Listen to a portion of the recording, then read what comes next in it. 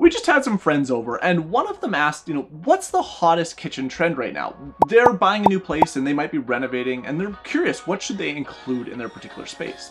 And it got me thinking, I don't particularly love kitchen trends. I don't love making videos about kitchen trends. And don't get me wrong, I've made videos in the past, hottest trends of 2021 or 2022, but that is largely to appease the YouTube gods, basically. Instead, what I find far more valuable or far more interesting is to dig into our particular work. Look at what our clients are asking for. Look at what I'm putting into particular designs. And that's what we're going to do today. Let's get into it. Now to clarify, I'm not saying that these particular items are right or wrong and that you need to include them in your specific project, your specific renovation. Just purely some evidence, some trends, and what we're seeing with my clients right now. To kick things off, I want to talk about appliances. Now, obviously there's the standard fridge, range, and dishwasher, and that aspect isn't going to change, but there are two particular trends that I've seen this year. And the first has to do with appliance sizes. It used to be more customary to work with the space and find appliances that fit accordingly. In some cases, this meant dropping the fridge width to 30 or 33 inches instead of 36. Or sticking with a 30-inch range over larger 36 or 42-inch models.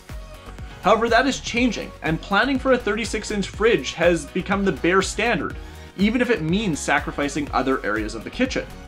Even more, it's no longer just a standard 36-inch fridge. It might be a 48-inch side-by-side, or separating the fridge and freezer altogether with dual 24-inch, 30-inch, or even 36-inch models. The same goes for 36-inch ranges or cooktops. They are becoming more and more common. This does require the space, let alone the budget, to do so, and in many cases it means sacrificing some alternative storage or countertops in order to get that larger appliance. So I'm curious, is that something you'd be willing to give up to have that in your own space? Let me know down below.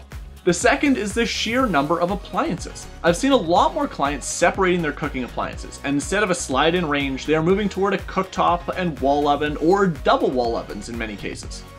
It has also meant including other built-in items like microwaves, coffee makers, warming drawers, you name it. The most interesting aspect here though is it isn't just the larger projects we're working on doing this. This same trend has trickled down into many of the smaller spaces as well. Next big request has to do with pull-out storage. Now, I've always been in favor of base cabinets having drawers or some sort of pull-out for easy accessibility and easy storage.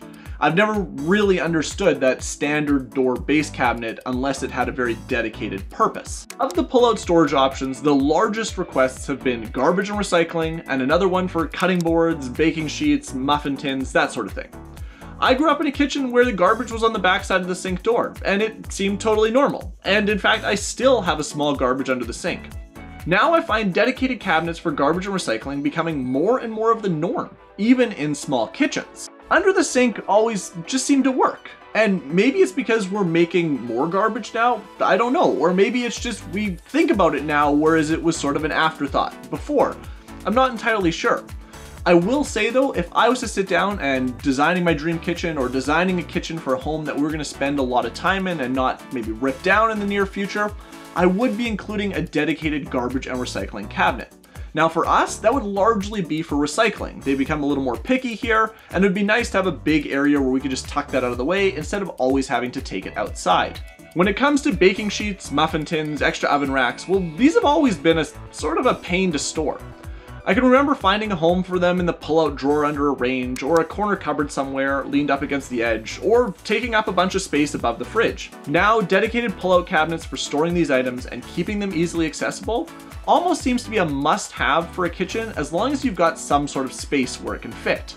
At this point, I'd like to shift gears a little and focus on the more artsy or aesthetic side of kitchen design, something I don't talk about a whole lot. Now, I'm seeing a major trend and a major popular shift in two main cabinet colors this year, or cabinet tones, I should say this year, and they aren't white. The first is some sort of natural wood tone, and the second is a navy-based tone or some variation of that. I don't particularly like calling this a trend because both of these cabinet styles or cabinet colors have been around for a long time. What has always been commonplace in the kitchen, it has just switched tones over the years as color preferences or tone popularity has changed. And blue, well, it's always been around in some form or another, and it's not exactly new when it comes to design. This year though has just felt a little different. And although white kitchens and white cabinets aren't going anywhere, in fact, white is still a very common color and a very common choice among cabinet colors, the all-white kitchen is definitely starting to recede a little as more people are starting to favor some color and favor some natural wood tones within their space. What I will say though is you need to be careful. You need to exhibit some balance and restraint when using color and wood, because too much of it can often just become overwhelming and you lose that effect that you're going for. And that is that differentiation, that two-tone, that more natural feeling space, as opposed to this stark all-white kitchen. The next aesthetic change I want to talk about, which in some regards can also be functional, is altering or changing walls. Now, in this particular case, it's external walls. Now, for those of us that have renovated older houses or are embarking on our first older home renovation, know that this is just sort of a common place when tackling these projects. Often the kitchen was tucked away somewhere or walled off, and in order to bring it up into more of today's style, which is open concept and opening things up, we often have to remove an interior wall. However, this year there's been a steady increase in the number of projects where we're tackling exterior load-bearing walls, and those clients, they're willing to dedicate some of their budget in order to make some pretty major changes. And it's often with two major goals in mind. The first is to alter access into or out of the kitchen, ultimately changing the flow of the home for the better. In this particular project, we moved the garage entrance from the middle of the kitchen to the very end. Not only does this create a more natural walkway from the living room to the garage, it no longer interrupts the main working area of the kitchen. The second is to increase the amount of natural light entering the kitchen. This has been more of a common change amongst clients renovating older homes. In most cases, those older homes simply did not have big windows in the kitchen, letting in lots of natural light. In this kitchen, we added a large set of patio doors and a transom window, as well as increased the size of the window behind the kitchen sink. In this particular project, the client blew up their kitchen window to the maximum size. This allowed it to almost become the focal point of the space, in which we designed the rest of the kitchen around.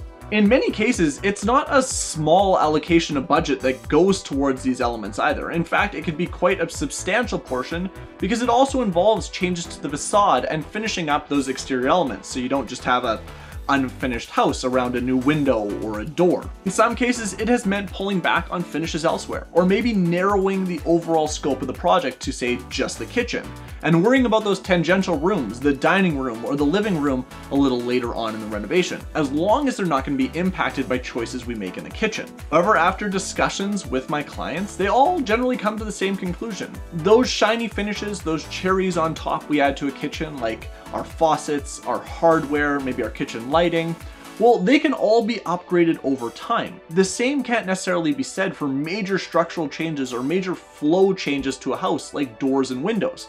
Those tend to need to be done at the beginning stages of a renovation. Last but not least is small appliance storage. Now, it seems like I'm not the only one who doesn't like a cluttered countertop.